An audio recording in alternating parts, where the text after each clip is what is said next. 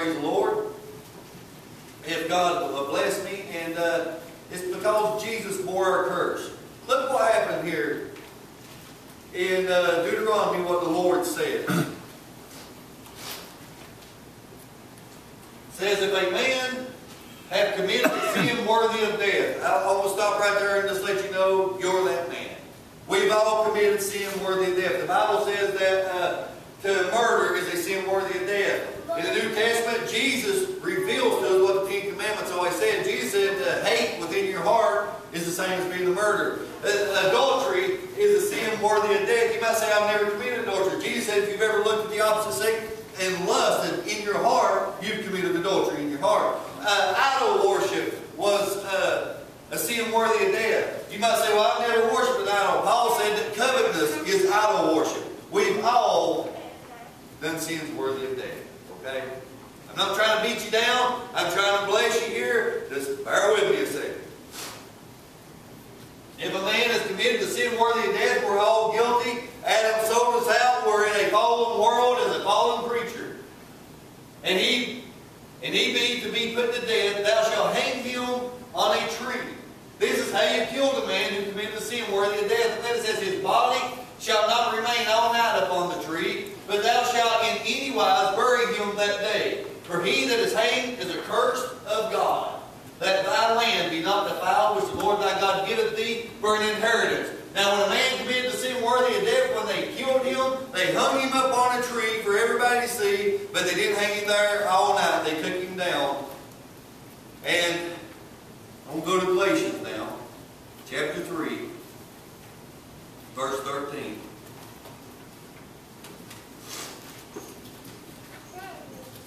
And show you what Paul says about Christ. Christ has redeemed us. Let me give you a quick definition on that word redeemed. If I pawn my watch, say for $30 at the pawn shop, and they give me a little slip, and that slip is a redeemed slip. If I come back within 3 weeks and give them like $3 or $4 interest, then I can redeem, buy back my watch. Adam sold us out. Paul says I'm carnal, sold into sin, but Jesus Christ came and He bought us out of sin. He bought us back into the Father. What He buys with? With His own blood. And what curse does? Them 10 commandments is just 10 of the 613 that God gave to Moses. 613 commandments is how we live to be righteous before God. We've all broke them commandments, and James says if you just break one, that you've broken the whole thing. But if you break them commandments, then the law, which is holy, just, and good, we talk about how holy the 10 commandments are and how good they are if we just keep the 10 commandments. But the problem is we can't keep them. They put a curse upon us. They show us how sinful that we really are. So Christ bought us back from the curse that the 10 commandments has put upon us from us being in sin. Christ has redeemed us from the curse of the law. Look what it says here. Being made a curse for us. For it is written, cursed is everyone that hangeth on a tree. Christ went to the cross and He hung upon a tree. Why? To bear our curse. The 10 commandments says, thou shalt not commit adultery. Like I just said, we've all done it. Thou shalt not covet. We all done it. Thou shalt not lie. We've all done it. There's none that can say, I am good and I'm worthy of going to heaven. So Christ came and He kept all the commandments for us and gave us His righteousness and then took the curse of all our sin upon Him and He went and hung on a tree in our stead. Praise the Lord. Jesus says to John in Revelation chapter 3, to him that overcometh I will grant to sit with me in my throne, even as I've also overcame them, sit with my Father in His throne. Notice what happens. We are the ones that are supposed to be hanging on a tree. If a man commits sin worthy of death, he's to hang on a tree. We're the ones that are supposed to be on a tree, but we come off the tree, He goes on the tree, He comes out of the throne in heaven, and that's where we go. Boy, that's something to get excited about, isn't it? I get to sit in His throne. Why? Because He hung on my tree. Boy, He's a good God. I just love Him.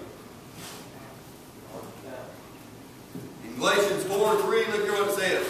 Even so, when we were children, we were in bondage. Don't you know we're bound? We were supposed to be bound to the tree. But He came, He was bound to the tree to free us from the bondage, that we may be free under the elements of the world. But when the fullness of time was come, God sent forth His Son, made of woman, made under the law, made under the 10 commandments. Christ is above the commandments. He gave the commandments. But He put Himself under the commandments to bring us back up. Okay? That's why He was made under the law or under the commandments. Look, to redeem us, to buy us back, that we're under law, that we might receive the adoptions of sons. And because you are sons, God has sent forth the Spirit of His Son into your hearts, whereby you cry, Abba, Father. Because Christ went to the cross, you who were of your father the devil, if you received salvation, you now can call God your Father. And the Spirit within you cries out and calls Him that. Christ took your curse. And by that, I want you to think for a minute what that really says. He was made a curse for us. Why? That we might be blessed. How blessed are you? How cursed was He? That's the answer. How much of a curse did He bear depends on how blessed we are. He's the Almighty God, and He left heaven's glory. He left His form. He left the angels. He left the praise. He left it all to be born in the stable and poor living. And then He lived a life as a poor man, and then His own creation rejected Him. And then they spit upon Him, they ripped His beard out, they blindfolded Him and hit Him in the face and say, prophesy who hit you, when He knew before the foundation of the world who it was going to hit Him. He bore that big of a curse that He may give us that big of a blessing. Praise the Lord. And that's what we're talking about is the curse. Whenever Adam sinned, what he done was he sold us to Satan. The first thing that God says to Adam whenever he sins in the garden, He says, in the sweat of thy face thou shalt eat thy bread. You know God never intended for man to sweat. You know that the Bible talks about whenever the Lord comes back to renew the earth, that the sun shall not beat upon our backs no more to cause us to overheat in the sweat. Do you know it says that?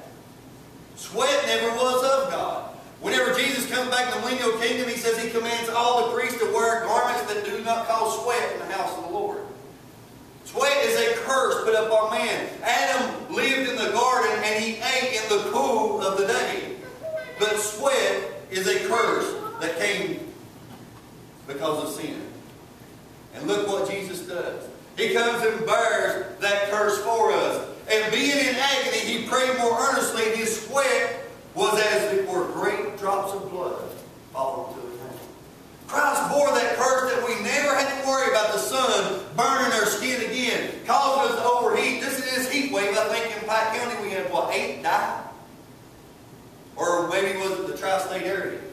But it was just like 8 people has died in just this last couple of weeks because of the heat. It's just too much that most of us had to have air conditioning or run from it because it's more than we can handle. But Christ, He went and He took and He sweat for us. And doctors will tell you if you're under enough pressure that you can actually sweat blood. Well, Christ sweat blood, and it's His blood that cleanses us from all sin. For the blood of Christ cleanses us from all sin, 1 John 1:7, and from all unrighteousness, 1 John 1:9. And sweat is a part of a curse. It's a part of sin. So He sweat blood to redeem us from that curse. The second curse is that was on Christ, was He was marred more than any man. That's what it says in Isaiah 52. His visage was marred more than any man. His own mother wouldn't have been able to recognize Him had she not watched Him get beat. You couldn't notice His appearance. Why was He beat beyond recognition? Because sin had put a curse on us. To the point of here was Adam in the garden, and God was walking with him. Hello, my son, how you doing? And he just talking and communing with him, and then all of a sudden Adam eats of the tree, and God says, where art thou, Adam? He didn't know where Adam was. Really? God didn't know where Adam was? That sounds like a rhetorical question. Of course God knew where Adam was. Why did God say that then? Because righteous Adam was gone. That guy was gone. He was no longer recognized as righteous and holy anymore. So Christ came and was beat beyond recognition to where He was unrecognizable, that we may be recognized of God again. Let me show you this in 2 Timothy 2:19. I want you to know something. So many people think that they're going to go to heaven because of how good they are. Jesus said, many shall come and say, Lord, have we not prophesied in Thy name? Have we not built great buildings in Thy name? Haven't we done so many great works in Thy name? You know what He's going to say? Who are you? Who are you? I don't know you. Depart from me, ye that work iniquity. You're not going to heaven by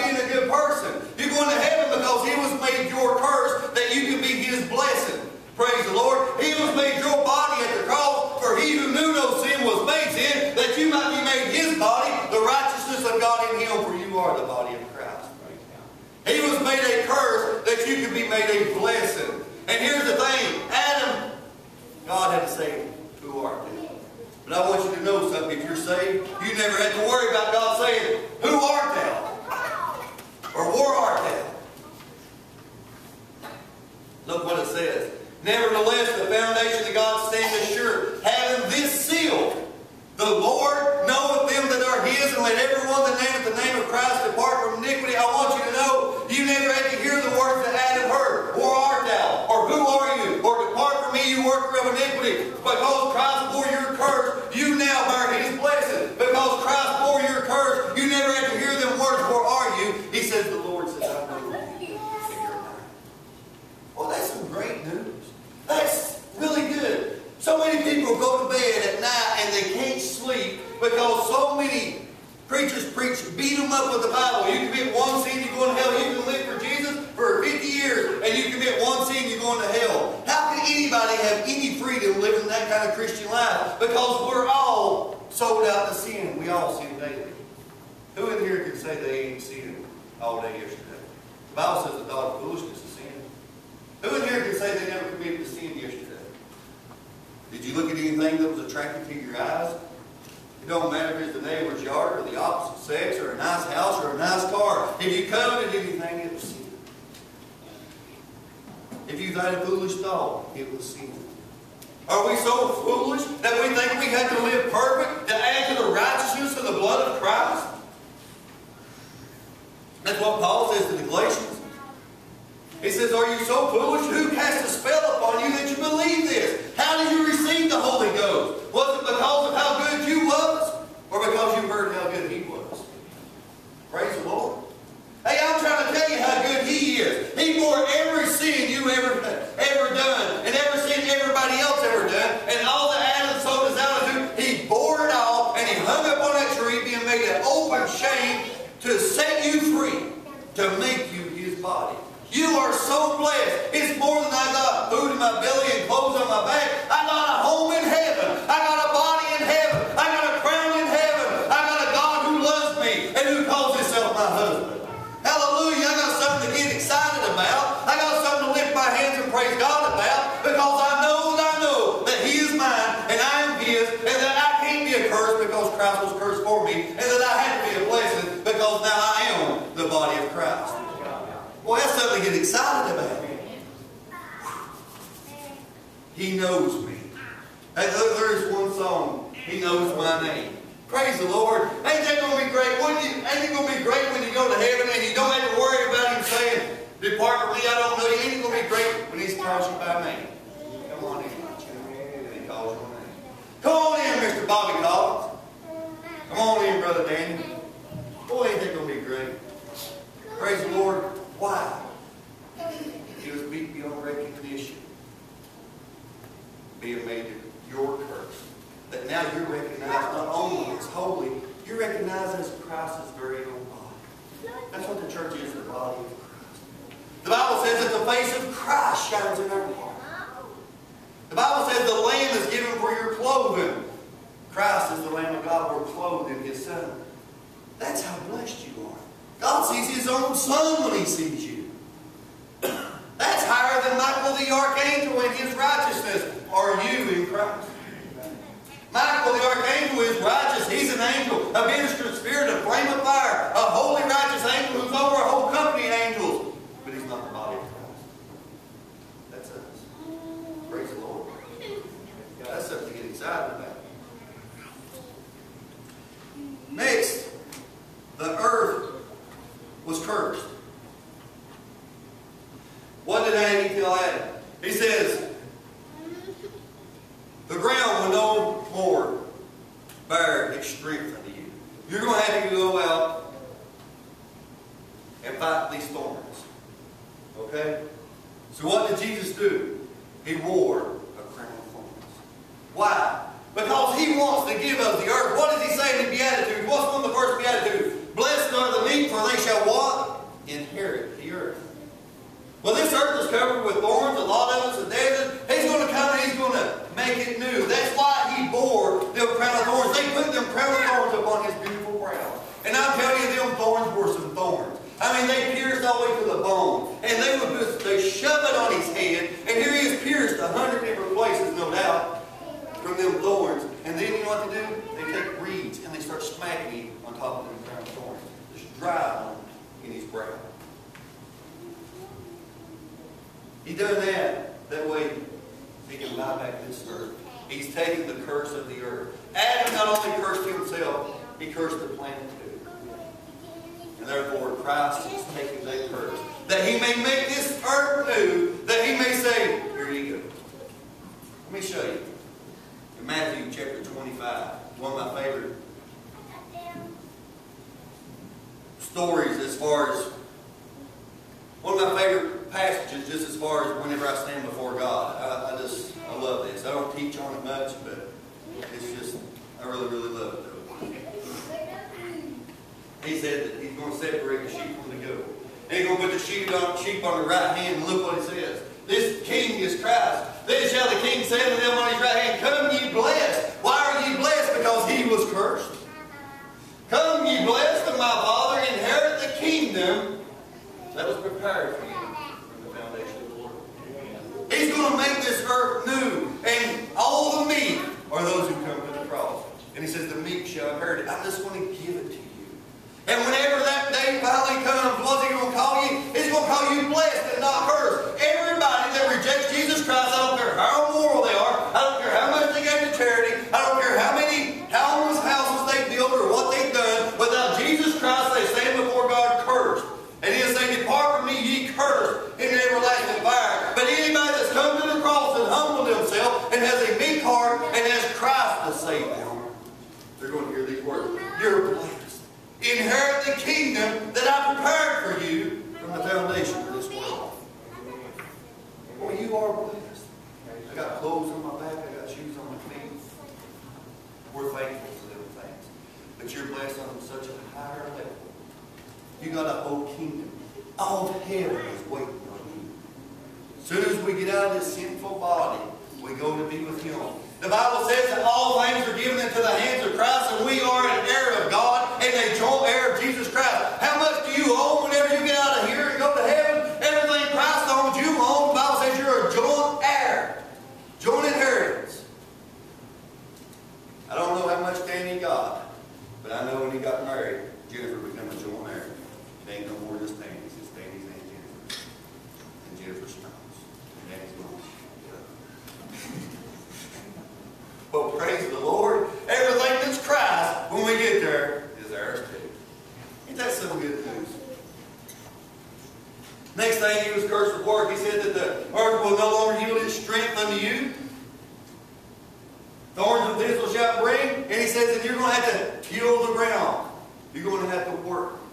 You know, this is the biggest problem in the church is we preach works too much. Should we not work? Absolutely we should work. But we shouldn't have to work for salvation. We don't work for salvation. I know there's a scripture that says work out your salvation with fear and trembling, but most people put a period there. If you keep reading, it explains itself. It says work out your salvation with fear and trembling, for it is God that is in you who works through you. And He gives you the desires and the ability to do the work. So it's not just you working. It's God in you, putting the desire in you and the ability to do the work. But it still isn't you that's saving yourself. Look what this says. Oh, I'm in chapter 5. I was wondering why that was strange. There remaineth a rest for the people. What's the opposite of work? Rest. What happened in the garden? Adam was at rest. He went up and ate of the fruit trees as he wished. There was no thorns or thistles. Everything that came from the ground was just good herbs and good vegetables and good fruit. And he didn't have to work. He just rested in the cool of the day, communed with God, and ate of the fruit.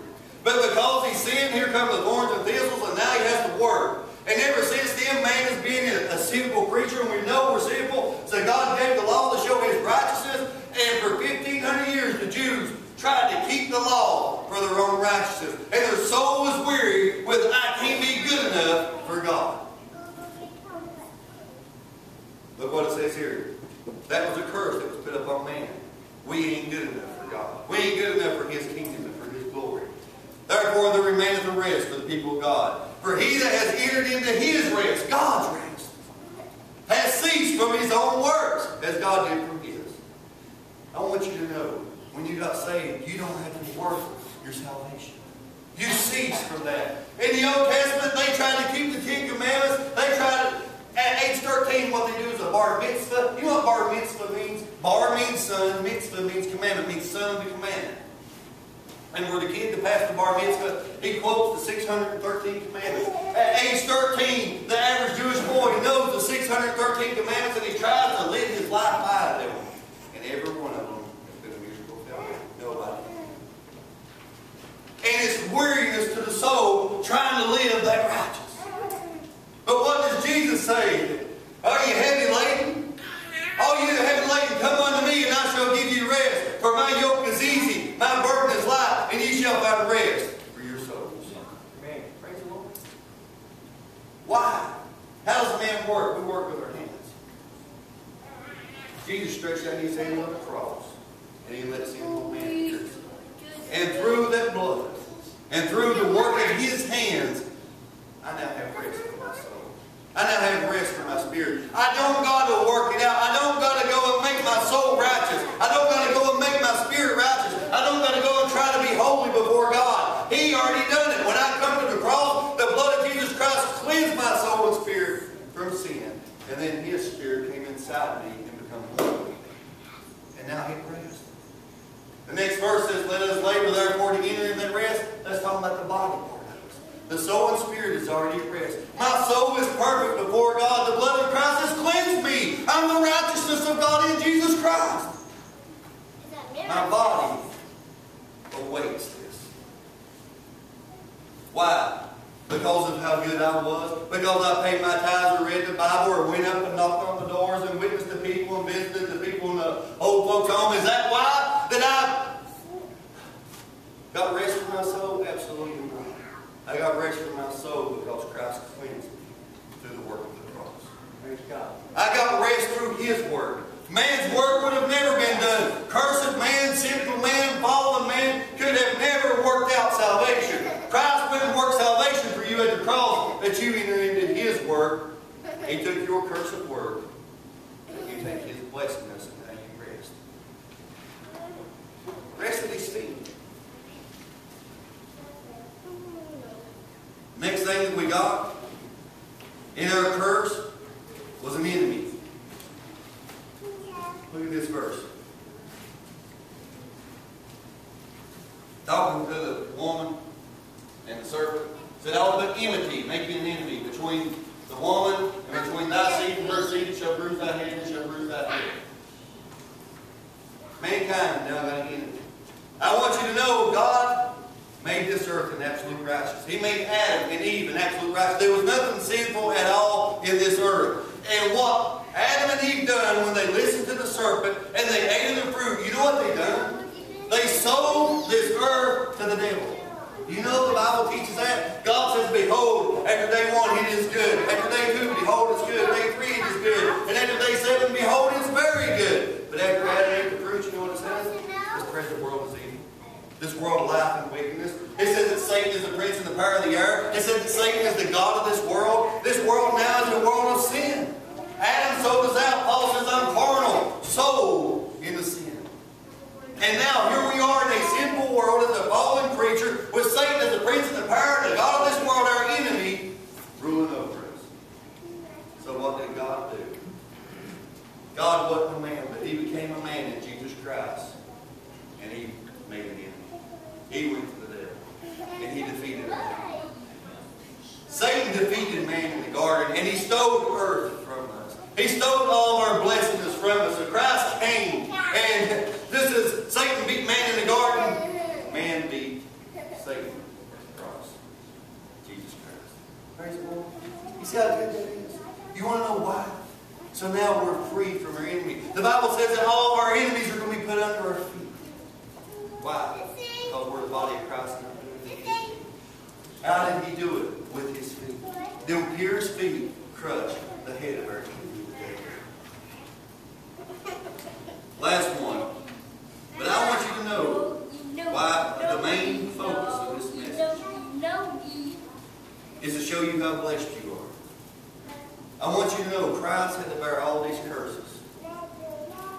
And when you think about it, Christ was made a curse for us, hanging on a tree. For it is written, curses everyone that hangeth upon a tree. Anybody done any sin worthy of death was to be cursed to death upon a tree. Christ went and bore your curse to death on a tree. Why? So you are no longer a curse, you are blessed. You have no more sin. You have a new body. You have a kingdom. You have a throne. You have a crown. You have a God. You have all of heaven and earth. You are so blessed. It's so much more than I've got my health. The kids are healthy. I got food and I got clothes. You are blessed beyond. The Bible, God even teaches you this, to think as big as you possibly can. And then He says, amen. He said, I'm able to do abundantly above all that you can ask or even think. He says, think big. How blessed you want to be, Brother Danny? How blessed you want to be, Brother Champ? Think big as you can think. He says, I'm going to do abundantly above that. That's how cursed Christ became on the cross. That you may be abundantly blessed above what your mind can even comprehend. That's a God that loves you. And you're not going to do nothing to deserve it or to earn it. You just simply come to the cross humbly. Father, fill me with you. Cleanse me with your blood. Fill me, live in me, abide in me, walk through me. Be one with me. I'm asking this question, don't even answer it. Answer it to your own self. Have you ever put God 100% first? Just for one day. I'm not saying for a whole year or for 5 years. For one day, God 100% first. From the time you get up, you're getting your knees prayed, you're studying, you're meditating, the whole day. If you have, and I pray that you all have, I guarantee it's a day you remember. Because you can feel the blessedness of the Almighty being present with you.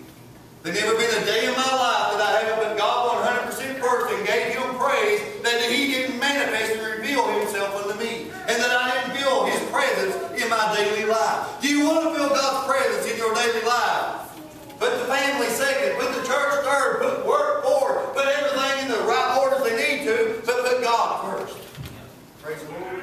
And you will feel the presence of the Almighty God. This is a promise that He gives in Psalms 22. He says, I inhabit, I live in your praise. Just put Him first and praise Him, and He will manifest Himself to you. He will reveal Himself to you. A lot of people say God ain't real. They never put God first.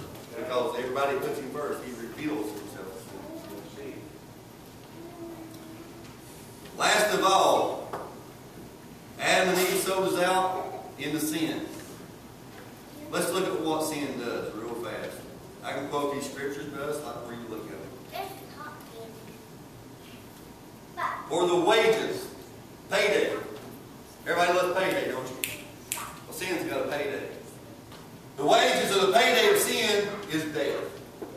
That's what sin does. We all got sin in our life. Look what James says about it in James 1:15. Then when lust hath conceived, it bringeth forth sin. And sin, when it is finished, bringeth forth death. There's one I passed up real fast. There was no such thing as sickness or disease until sin came.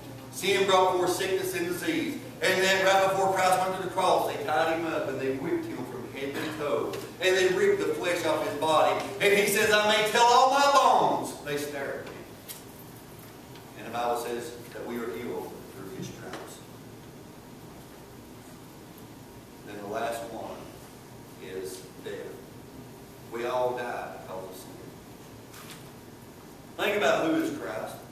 In the beginning was the Word was with God, the Word was God. He's God. He's the Word. The Word was made flesh. He's God. All things were made by Jesus Christ, whether it be visible or invisible, principalities or powers, the Bible says. All things were made by Him and for Him. In Hebrews 1:8, the Bible says to the Son, Thy throne, O God, is forever. In the book of Ephesians, it says that God, through Christ, made the worlds. The Bible says in John 1:12 that Jesus made the world, and the world knew Him not. Think about who Jesus is for just a minute. He is the Almighty God. He's the one who measured the heavens with His span. He is the one who holds the water in the hollow of His hand. He is God. And what did He do at the cross? He died. God That's what it says. He was a tender plant. A tender plant can easily be killed. He made himself a tender plant. He made himself so low that he could taste death. Why? Because that's what we were sold out to. We were sold out to sin. And sin brings forth death. And we're all got a death sentence. But I want you to know something. He took the stinger out of death. If you see a big, beautiful bumblebee, you'll run from it because you know how bad the stinger is. But if you knew it didn't have a stinger, why, it looks just like a butterfly. Same thing with death. A lot of people are so afraid of death. But I want you to know, when you're filled with the Spirit of God, you can do like Jack Booth. I'm in a tunnel and I see the light. Hallelujah. I see a gate and my mommy's waiting on me. And they call you over to the bedside. Don't worry about me. The gate's opening and I'm going home. And then he takes his glass bread. I watched it with my own eyes. There wasn't no sting in the death. Christ took it out. Hallelujah. That's what to be excited about.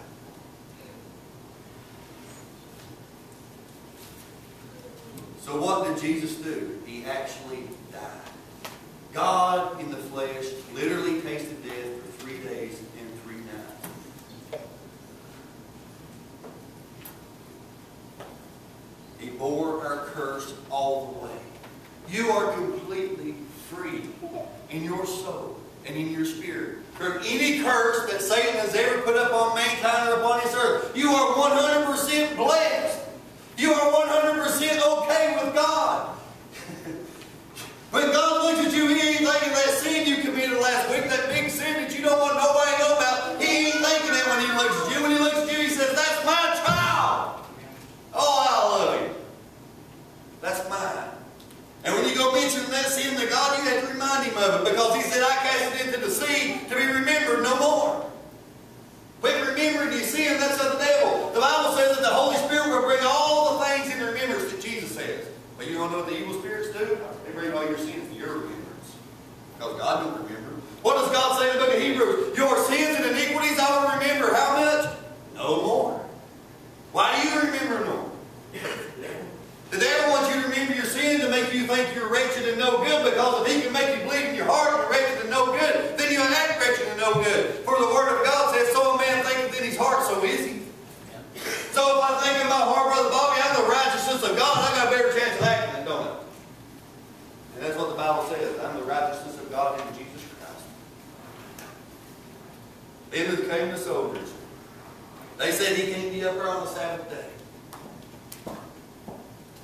And what happens? You can't leave him on the cross all night, according to the law. The soldiers came, they break the legs of the thief.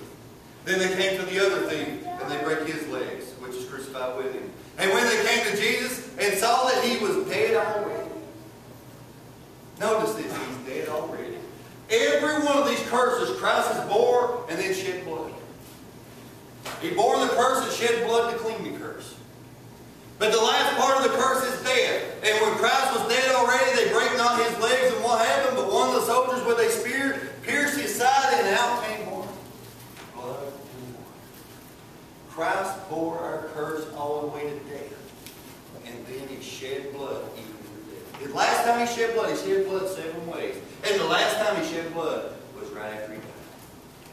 They speared him in the side. He had to bear the curse before he shed blood. I want you to know that you will never die. Jesus said in John chapter 11, he who liveth and believeth in me shall never die. Believest thou this? I want you to know, I watched a man die, Jack Booth, but I'm going to tell you, he didn't die. His body died, but you know what? You're not this body. You tell your arm to move, you tell your mouth to speak, you tell yourself to go eat or go work. You control this body, you're not this body. You may feel its pain, but it's not you. You're the being within. And that being shall never die. Jesus said, he who lives and believes in me shall never die. Paul says, I have a desire to die. I have a desire to go and die. He says, it's more needful for you that I stay. He said, but it's better for me that I go, and for to me to leave, it's far better to go and be with Christ. He says, to die is gain. He says, you gain something when you die. Why? Because Christ died. He bore that curse for you and then shed his blood. Your soul and spirit is now at rest and free to this ascend to the Father.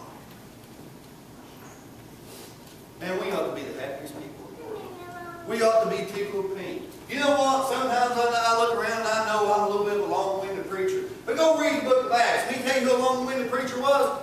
Apostle Paul. He preached to a man, fell asleep, fell out the window. Then he went down and raised him up from the dead, and then preached till daylight.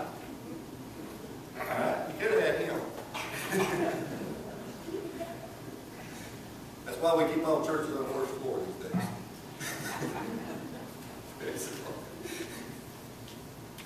Anyway, I want everybody to know the place. God loves you. Think about how cursed your Savior was and how much He suffered. And then flip the coin over. As bad as He was cursed, I'm blessed that much. As much as He suffered, I'm going to enjoy that much. Praise the Lord. And encourage yourself in God and in your Christian walk and be alive. Brother Danny? Brother Ray?